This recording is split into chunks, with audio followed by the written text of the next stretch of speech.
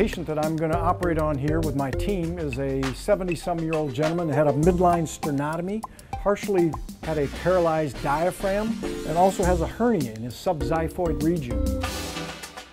What we're going to try to do is enter the abdomen safely.